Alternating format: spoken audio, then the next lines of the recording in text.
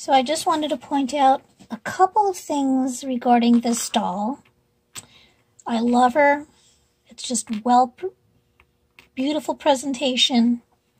First thing I'd like to go over is her hands. She comes with an extra pair of hands, which are the gloved hands. And I was kind of disappointed because there's usually an extra pair of hands that are made for holding or grasping.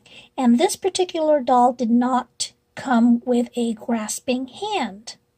I'm looking for one because it's nice to have her hold her handbag, which is my next comment. So here's the little handbag, which I wanted to have the grasping hand. And also the charms have two letters, N and F. I was hoping the N stands for Nadja, and the next letter would be R for Rhymes, her last name. I don't know what the F is for, but that's just a, I was just curious about that.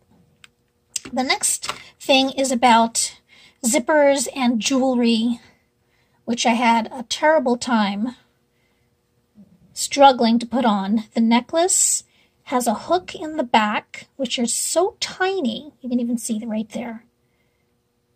And my suggestion is to hook it on off the neck first, so you can have an idea on how to attach it on the neck. And the second part of the zippers are really hard to move. I use my thumb. This top zipper doesn't really go much.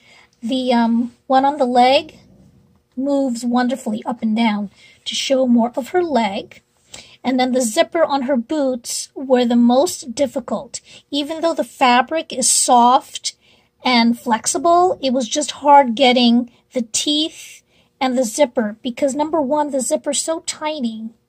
I had to use like a sewing utensil to help me pull on the tab to zip it up and down. Look how much zipping has to be done. And it's both boots. So that was my struggles for this doll. And she's one of my favorites.